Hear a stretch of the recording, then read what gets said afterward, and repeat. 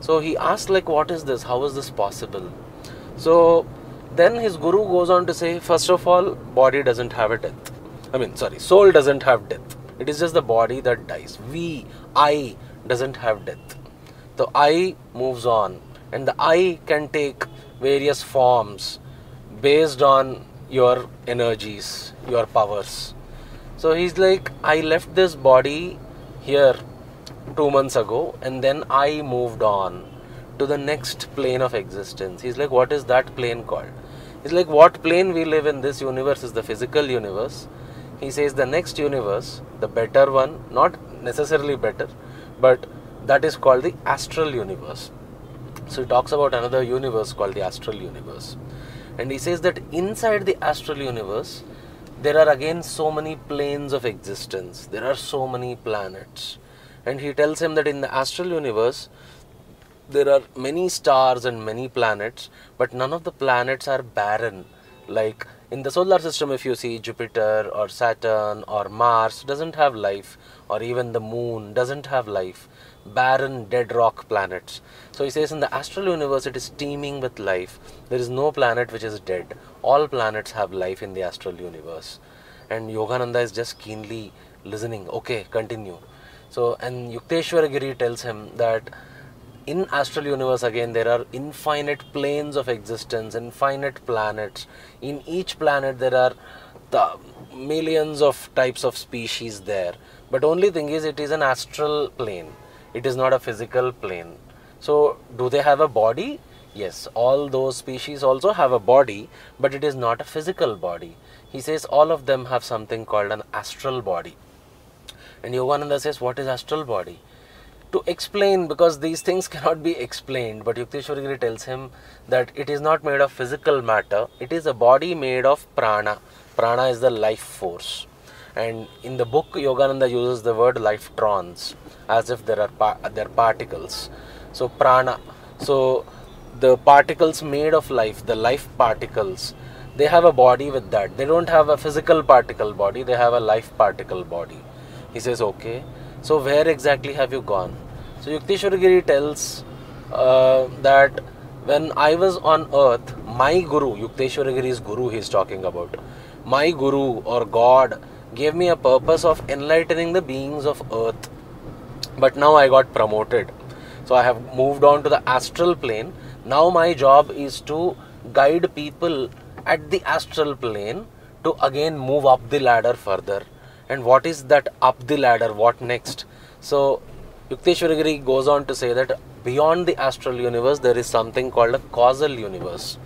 So on earth, people, the spiritual beings who have realized that this physical world is just an illusion, I want to go ahead, will strive so that the next birth is on an astral planet.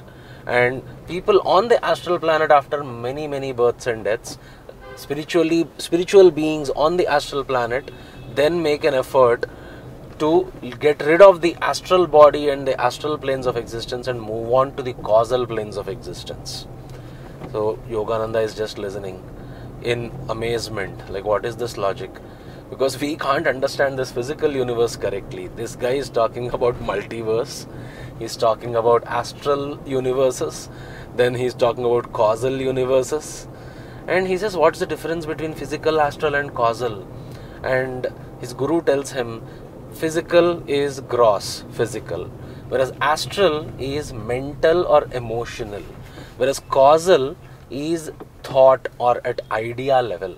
This is what he explains. Difficult to understand what exactly he is talking about, but yes, he explains these things also in detail later, but not in the 3 pages which I read yesterday.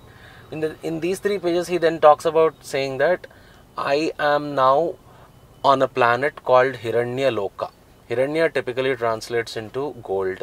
So he's talking about a very shining planet. He talks about I'm on a planet called Hiranyaloka, and he says that who are there on that planet? He says a lot of people are there on that planet, a lot of souls are there on that planet, but how do you get entry into Hiranyaloka? He says that only those people are given entry into Hiranyaloka if you leave this body on earth consciously through Nirvikalpa Samadhi. Nirvikalpa Samadhi means what? he explains that there are two types of samadhis called savikalpa and nirvikalpa. He says savikalpa samadhi basically means after millions and countless births and deaths on earth, a spiritual being comes to a point where he understands what is the spiritual being. Even you and me, by the way, all of us are spiritual beings, just that you and me are not consciously making any effort to get out of this cycle. We are just happy enjoying the luxuries which are around us. We want a healthy body, happy life, a good home and luxuries, happiness, expectations being fulfilled, nice food. We are just happy with this. What if someone comes and tells you all this is nothing? There are bigger happinesses out there. So you and me also can spiritually realize or become that. So those beings who after countless births and deaths on earth or physical planes finally realize that there's nothing here, there are better things beyond, they sit in meditation and exit their soul from the body consciously. That process is called savikalpa samadhi. So, but his guru says savikalpa samadhi is great. You have realized that there's nothing on this physical universe and you consciously, so it is not a suicide, by the way. In meditation you sit and guide your soul out of your body, because you are no more interested in this body and the physical world. Your desires are extinguished at the physical level. You don't crave for anything physical anymore. You don't crave for this body nor this universe. So you consciously exit the body. He says this is called savikalpa samadhi. But even savikalpa samadhi people are not allowed into Hiranyaloka. Only nirvikalpa samadhi people are allowed. And he says, then what is this nirvikalpa samadhi? And he goes on to explain that nirvikalpa samadhi is the next level spiritual evolution, where you are born on this physical planet, died on this physical planet millions of times, but now you have realized that this universe has nothing for me. I want to exit, but still you do not exit. In savikalpa samadhi, you are making a conscious effort for the soul to exit out of your body. In nirvikalpa, you are not making any effort to exit. You have accepted your body the way it is. You are going on doing your regular physical duties on a daily basis, but with complete God realization, self-realization in your heart. So, in savikalpa, you had this craving to get out from this physical world, whereas in nirvikalpa, even though you know that all this physical universe is futile, you have accepted God's will that there must be a purpose for which I have been sent here. I'll just fulfill the purpose and wait for my time, but I am always self-realized. I don't have to exit this body for self-realization. I am in this body. This typically reminds me about saints like Ramana Maharshi. Ramana Maharshi, who was being called as Bhagavan by his devotees, was a living, talking, walking God. He is in the physical form but without physical bounds. There are many such saints. Sai Baba of Shirdi is said to be one such. Similarly, there are saints like Neem Karori Baba. Neem Karori Baba also is said to be such a person who has attained Nirvikalpa Samadhi. Meaning, you are in the physical body, you are acting as if you are a normal person and everything, but then inside you are totally self-realized. Every second of your existence you are self-realized, but still you do not want to exit, because they are so desireless, they have left even that desire to exit. So, he says only people who have attained Nirvikalpa Samadhi on the physical plane are given an entry visa into Hiranyaloka, only such people. So, highly evolved spiritual beings. But then his guru Yukteshar Giri goes on to say that, but even there are desires. Just like here, there are desires there also. There is hatred there also. There are wars there also. He says on the astral planet, there are wars. People are fighting there also, just like here. Just that the wars are at a much bigger level. He talks about weapons there, but not made of physical matter, but mental matter. He talks about weapons used with the help of mantras or just mental concentration weapons. He talks about weapons made of not physical particles but prana, life particles, but wars are happening there also. Hatred is there also. There also desires are there. There also sense fulfillment objects are there, but all of them are at a very high level. because those pleasures and pains are no more physical, they are astral. So he talks about that level, and he also talks about infinite universes within the astral plane, and he talks about infinite types of species with infinite type of bodies which are made of these lifetrons or prana. And he says, just like on earth we have so many species, like it's a single planet, but we have cows, we have tigers, we have insects, we have mosquitoes, we have humans. He says on each astral planet there are multiple species. Depending on their karma, they take up that body. Then he goes on to say that I am helping astral beings who are fed up with the astral plane and who are now trying to exit the astral body so that their next births can be into the causal universes or the causal planes. And he also talks about there are people in Hiranyaloka who were actually causal universe beings, but because of their karma have fallen down into astral planes. So basically from the physical planes you go up, graduate upwards towards astral planes, but you can graduate downwards from the physical planes to even further lower realms, which in Sanskrit or Hindu culture are called naraka. Narak is hell. So what is hell? Of course there's so much hell on earth also, but there are actually physical realms, universes which are more hellish than earth. So you can fall there, or you can rise into the heavens. In fact, Yukteshar Giri uses the word heaven also, saying that heaven is also a part of the astral universe. But there also there are desires, and there is a body just that made of prana. It's an astral body. So I am now in this life, I am on Hiranyaloka, and I am helping astral beings who have evolved to such spiritual level where even their astral desires, astral pleasures, they are done with. They are trying to move on to the causal plane. I am helping those guys now. This is what was yesterday's 3 pages, which talks about so many things, you see.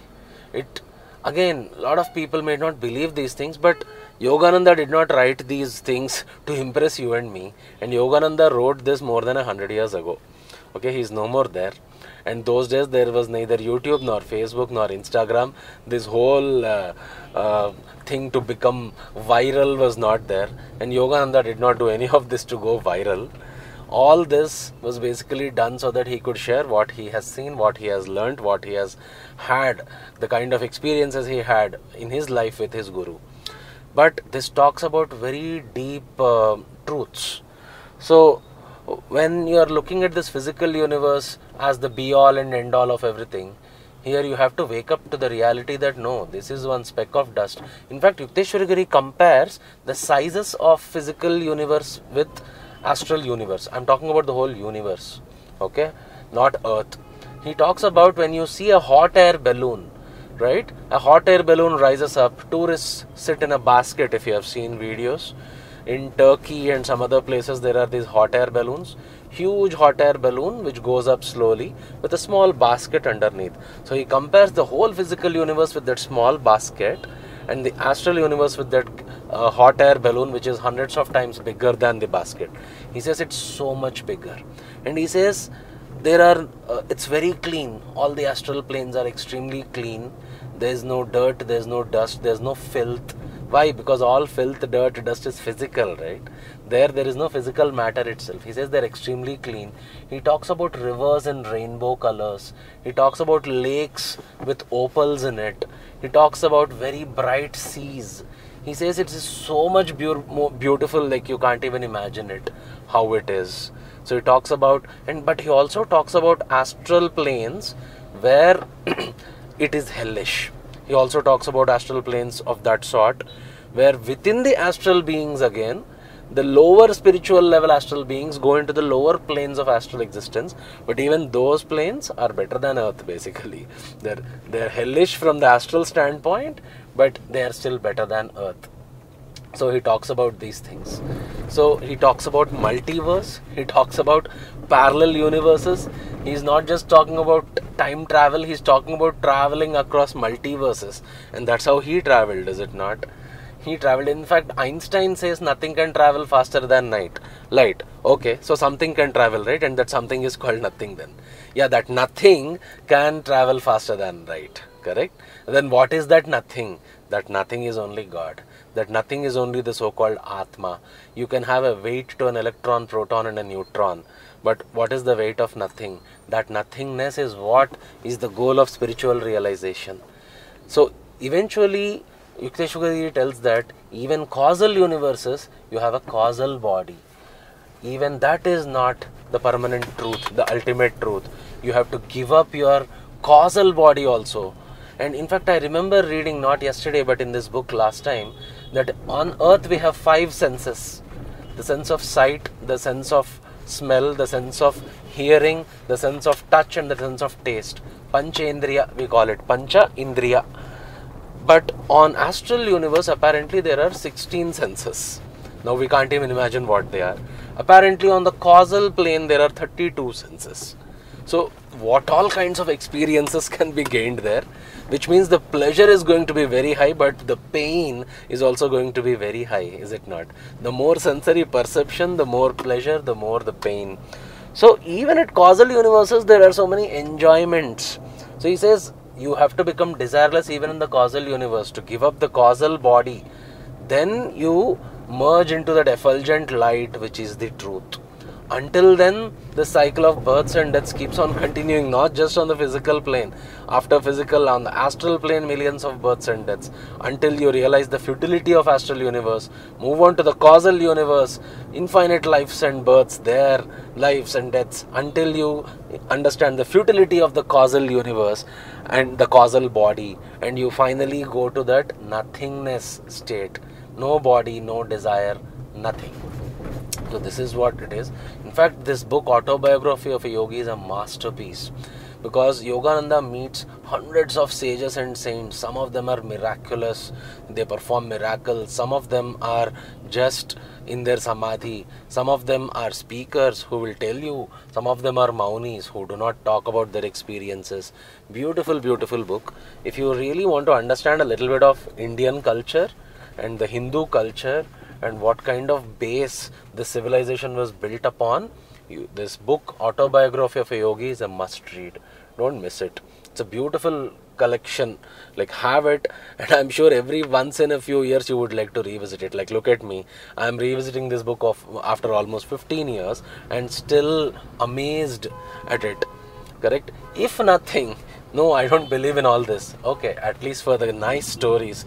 But Yogananda's English is impeccable, so I would suggest keep the thesaurus or the dictionary open with you. Lot of words will be very high standards in English, but it's a beautiful book to read. So until the next time with the next topic, see you guys. Bye-bye.